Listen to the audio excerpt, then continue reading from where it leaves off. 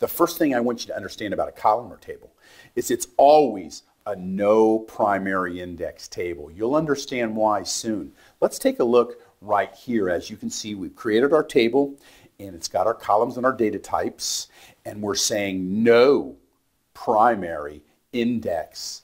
This will spread the data evenly but randomly, and that's what a no PI is, no primary index.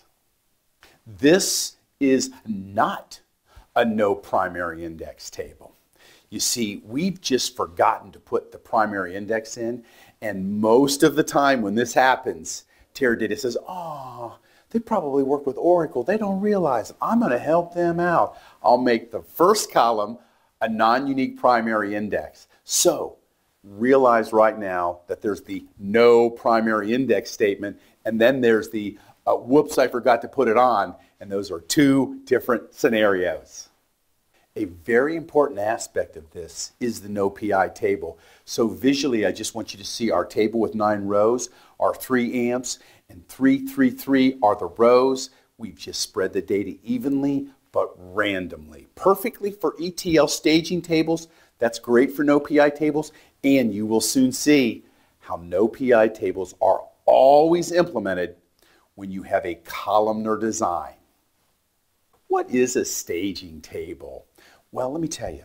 Teradata has the ability with some great load utilities, BT, fast load, multi-load, T-pump, TPT, to load data directly from a flat file or from a mainframe or even another relational database directly onto a Teradata table if it doesn't have certain indexes or join indexes. So there's some caveats here.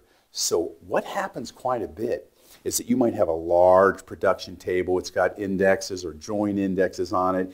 And then Teradata says, let's load from the outside source to a staging table. We'll create a table. It'll be a no primary index table. We'll load it very quickly. And now it's on Teradata, spread evenly on the amps. And then we'll write an insert select statement, insert into my real table, select everything from here. And that's how they get data loaded quite often with a staging table. And that's really where the first no PI tables came from. Let's get it out there on Teradata, even distribution, fast ETL, and then we'll load it to the production table.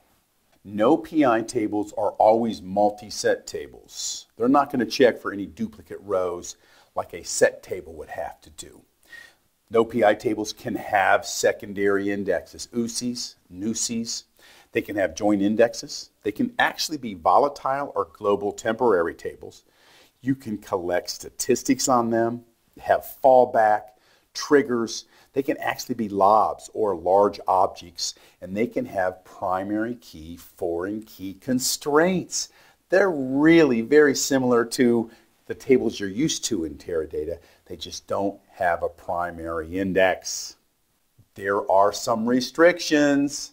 No PI tables are limited to some restrictions because they can have, obviously, no primary indexes. They cannot be set tables. You can't have PPI tables, partitioned primary index tables. No Q tables. You can't have any hash indexes. Forget about identity columns. No permanent journaling. And they can't be the target table for any update, upsert, or merge into statements. This lesson brought to you by Coffing Data Warehousing. Need to learn SQL for Netezza, Teradata, or Aster? Visit coffingdw.com for our helpful training guides. With Tera-Tom, SQL stands for So Quickly Learned.